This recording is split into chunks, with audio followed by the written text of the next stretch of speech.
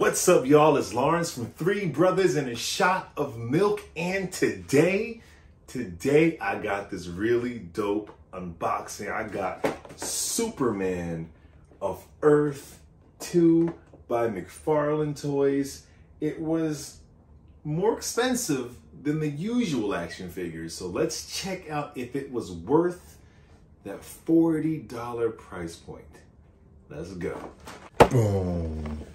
Here we go. As you can see, it's a gold label figure, which means you can only get this from the Mcfarlane Toy Store online. Last time I checked, it's not sold out. Let me just get to it. So in this wave, you have Superman, you have the Spectre, you have, my bad, Psycho Pirate, because they show Flash here, it got confusing, and Kid Flash. Now this dude sold out mad quick, but I think these three are still online, and I can understand why. It's a $40 price point. It is a Build-A-Figure. You build to the monitor. As you can see here, you get all these pieces. But we've had other Build-A-Figures before. A lot of Build-A-Figures that did not come out to $40. You can see by the box, it's not a Platinum series. I think I didn't unbox this yet, but I have my Captain Carrot. As you can see, this is the Platinum, collector's edition, whatever. And this is just a regular release, but it's 40 bucks. So let's see if it's worth it. So I showed you most of the box. Superman of Earth-2. Let's get this bad boy open. Now, a lot of people complained about the price point, and I ain't mad at them. Part of me is like, well, if you don't want it, then don't buy it, There's a lot to sell his toys for as much as he wants to. But the other part of me is like, but does this figure come with anything special? What makes this 40 and the other one's 20? But for all I know, he didn't make that many of these since it's sitting on his toy store. It's not going out to other retailers. So maybe it's a limited quantity, and that's why they made it 40 bucks. I have no idea. But let's see if it's worth it. First up, let's get this card out of here. Now, I'm also a very big Superman fan, if you couldn't tell by my sweatshirt. So when I saw this, I really wanted it. I'm not collecting the wave. I don't like the Kid Flash body buck they used, although that's supposed to be, I guess, an older Wally West at this point. And I'm not the biggest fan of the Spectre or Psycho Pirate, so I don't need those. But here is Superman of Earth-2. As you can see, he's much older. His S is different. And he has that little knitting on his sleeve, almost like his costume might be more like a sweater, like George Reeves in his series, which is actually pretty cool. And here is his, let's get to make sure it's in focus, his data file. Now what's cool is his name is Kal-El, not Kal-El, like, our Superman. So that's pretty cool. And you can pause that to read it if you want to. He comes with a figure stand. You've seen those a million times. I won't bring it out unless I need it. And he comes with 2 of the monitor's arms, which aren't going to do me any good because I'm not collecting it. And these 2 hands right here. But what's really upsetting is, for a $40 price point, you think he'd come with at least a flight stand. No flight stand for this guy, which is actually really whack and kind of upsetting given the price.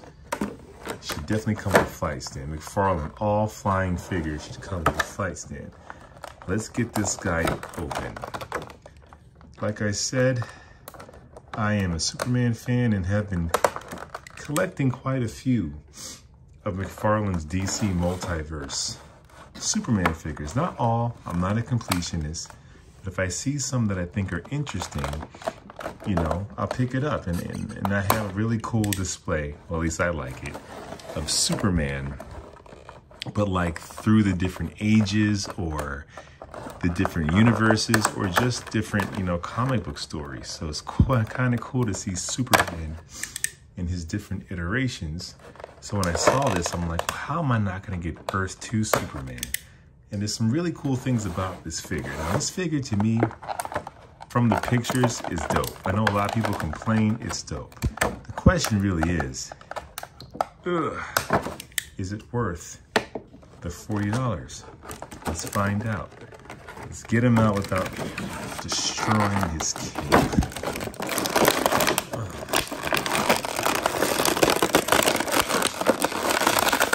My goodness. Okay. Here we go. That's just... ugh.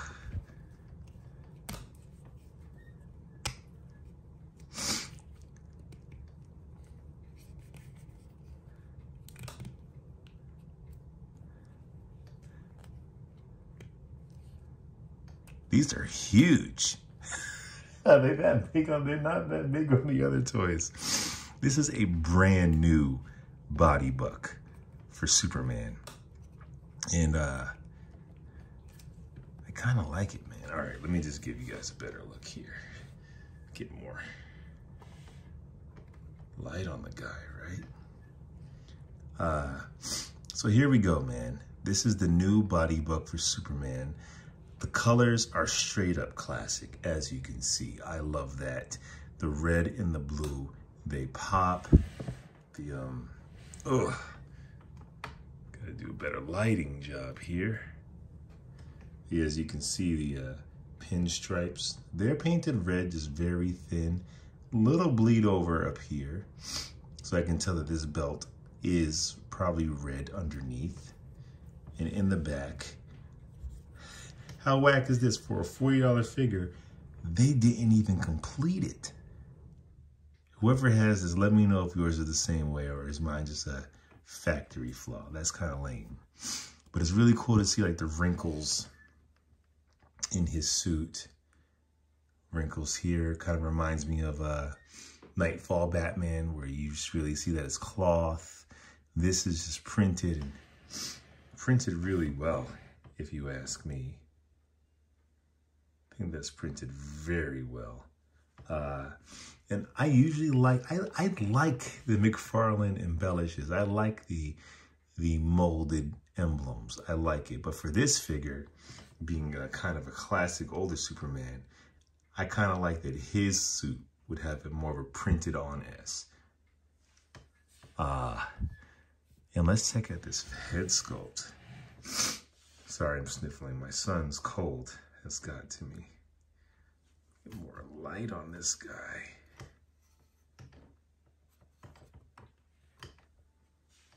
Let's check out this head sculpt. And he's not handsome. But I like it. He's older, you know, and I know Mcfarlane always has Superman frowning, excuse me. But I like it. And there is some gray here. It's not crazy. It could have been a little lighter, but it's gray here. So this is just poor craftsmanship, if you can see. It's almost like his skin is a little raised, like they didn't mount this right. So that's kind of lame, but whatever. But I like it. I like it. Now, of course, the reason why this is just the dopest figure ever is this wired cape that we have. And this is actually pretty cool material. Maybe the best material so far of the cloth capes, although I don't have that, what is it, Hong Kong dive Batman figure with the wire cape. But this is amazing. And we do have the S on the back. Is it huge? Yes. Is it obnoxious? Absolutely. But I think it works for this Superman. I think it really does, man. This is dope. Oh, this is, I mean, if wired capes are the way we're going here, I think that could be dope, man. Because think about regular cloth capes. I know a lot of people love them. They're just not dramatic, you know, and I like my figures on the shelf kind of dramatic, but this kind of gives you the best of both worlds in a way. So that's pretty dope. Let's check out this articulation. He's a well-made figure. He's a little loose, but not in a bad way, not stiff. You have all the kind of Mcfarlane articulation, but this is a brand new body buck. And honestly, I wouldn't mind this for the new Superman body. I am not a big fan of the infected body at all. It's a little shiny too. I'm not. And so I wouldn't mind getting just more of a muscular Superman, yes, but not so ridiculously just jacked, you know? Man, so this is great. This is great. Let's take a look at his hands, his other hands. And stands well, and I guess he would, because, well, does he? Yeah, he stands okay. I guess without the weight of a cape, it's not too much of a problem having him stand.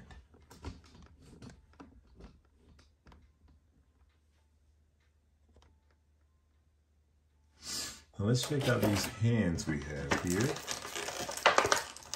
It's really crazy this figure does not come with a flight stand. That's really lame.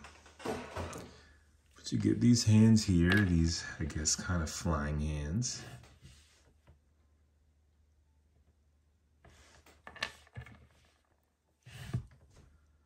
I'm not gonna put them in, but you could imagine. And they're decent size. They're not too big, not like that Page Puncher's Superman. But let's compare them to some other Superman figures, because there's no point in doing a multiverse type situation if we're not going to see how he compares with other Supermen. So first up is arguably the best Superman figure ever made, which is that Superman 1000. Now, off jump, this is a great display piece, but I just wish Mcfarlane figures were more in scale in case I wanted to do a kind of Superman of our world meets, you know, Superman of Earth-2. I just don't feel like this size discrepancy should be this drastic. I really don't. I really, really don't. But if you want to take a look here, just to look at the differences, I mean, it's just amazing the iterations you can have.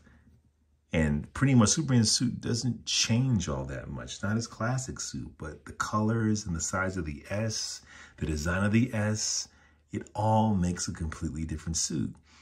And that's dope. Even like looking at the differences in their belts, or the difference in the way he has that kind of M logo in his boots. Like, it's the same thing, but completely different.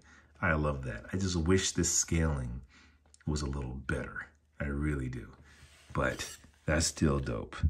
Grabbing another Superman from a different era in time, who has that infected body buck, which I think really works for classic Superman, this type of Hercules type of Superman, but doesn't really work for, I think, the regular like Hush Superman. It's just too much.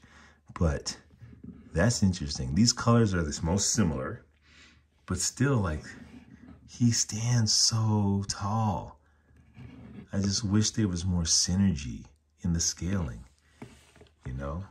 Because even 1000 and him are different heights, but it's not so dramatic. And of course, another Superman from an error in time, which looks pretty freaking cool together. But again, the scaling, right? And then let's take a look at this other Superman from a different universe. And that's what's cool about this little display I got. Like I said, I have Supermen just from different worlds. And then you have, like, you know, this Injustice Superman, which I think this is a slept on figure, man. This figure is amazing. Not easy to stand on his own. I just took him off of a flight stand. But this idea that, you know, Superman has this tyrant and they don't really match. You know, he's much more realistic. He looks like a movie figure almost. But in the case, just seeing these different Supermen from these different worlds is great. And again, he's a giant. He's a giant. And now, you know, of course, if we're talking about different worlds, this Superman was kind of like the body buck. I think a lot of us said, why not just go with this guy? He's muscular, but still very much more realistic, not over-exaggerated like the infected body buck. So I was wondering, like, which body would I want the new mold of Superman to be if I had a choice? And honestly, I'm going this guy. He's just too tall. Maybe he's not. Maybe this is the height Superman should be. You know what? Pause for the cause. And I'm back. All right. So I was saying that maybe this should be the body buck that Superman kind of goes with and retire this infected body. But maybe I'm wrong. Maybe he should be taller and everything else should scale to this new body style. Because for many people, Hush Batman in this mold is a lot of people's favorite Mcfarlane Batman figure. But the problem is he's gigantic. You know, he doesn't scale well with these other figures, especially people like me. My hand was in the way the whole time. Rookie move. My apologies. But like I was saying, many people don't believe Superman should be this much smaller than Batman. But if we go with this body style, that works. That works. Superman stands taller than Batman. Both obviously 6 foot. But you're talking 6'3" versus like 6'2". This actually works. I stand corrected. I would not mind if this is the new body buck that we're going for Superman. You know, that wouldn't be bad at all. And if you're going classic, now this might be too small. I think that's too small. He actually goes better with him. Oh, falling down. Too small. But, yeah, okay. Let me know if you guys want this to be the new Superman buck. And of course, you can create that crisis moment when Superboy Prime kills Earth-2 Superman.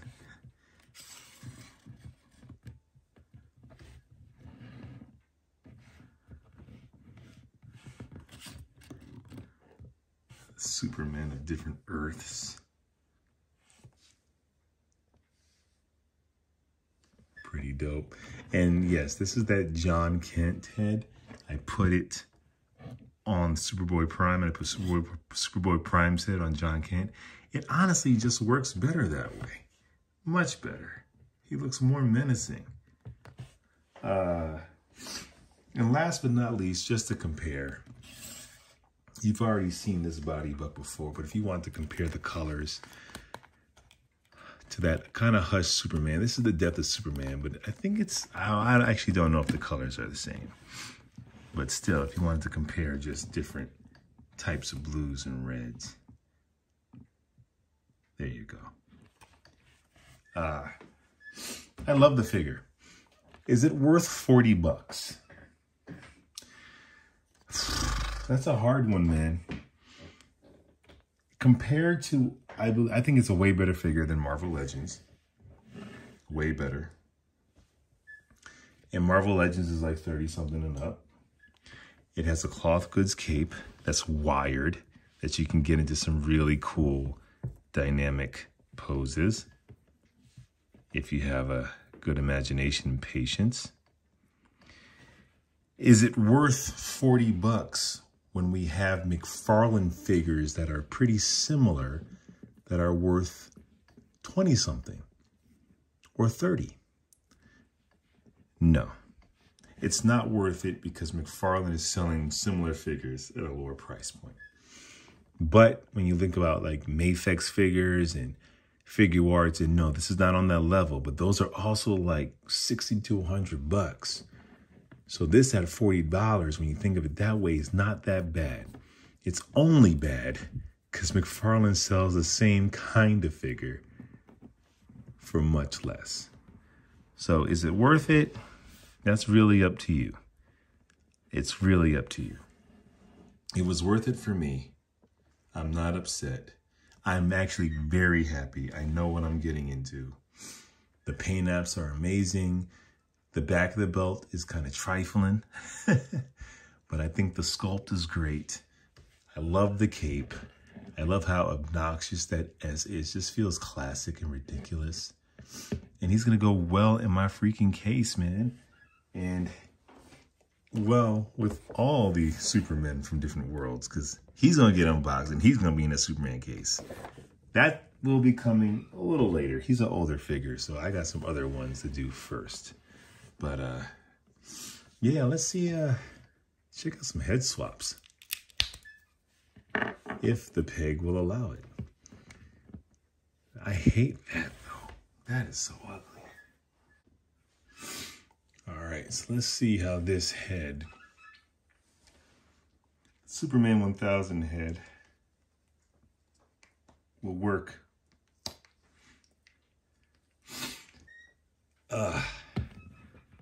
On this figure. It doesn't. Maybe the head is way too small.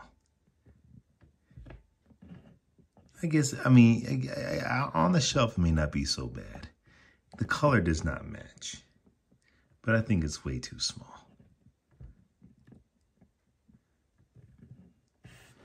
Actually, it doesn't look too bad.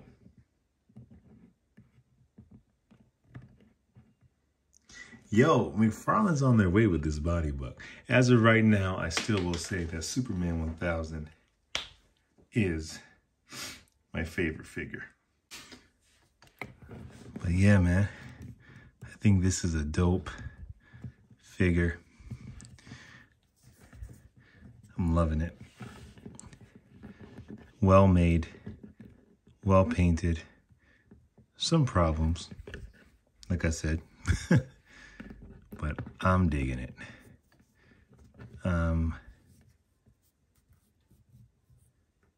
Digging it.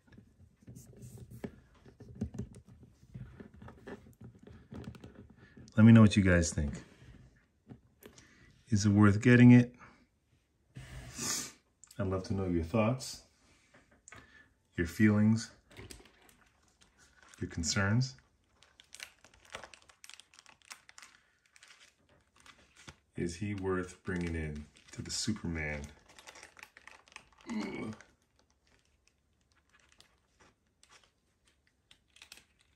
family?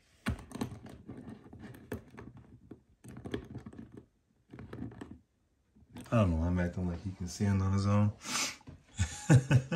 Trying to make it all dramatic. But he cannot. Is he worth joining. He even has a hard time standing with a figure stand.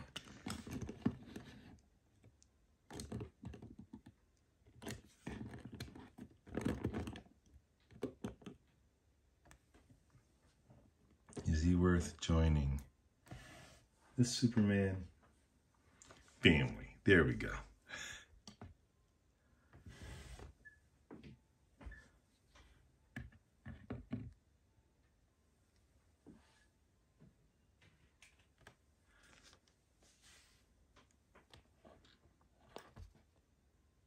Let me know. Let me know. That's all I got. I've labored this long enough. Make sure you subscribe. Make sure you like. Make sure you comment. Check out our weekly series. We're talking geek news. We talk about everything. We debate. We have a good time. And I'll be back with more unboxings. I got some dope stuff. There's a little sneak peek. Got some dope stuff coming. All right. So I'll be back, same bat time, same bat channel. Peace. What's up, y'all? Welcome to Three Brothers and a Shot of Milk.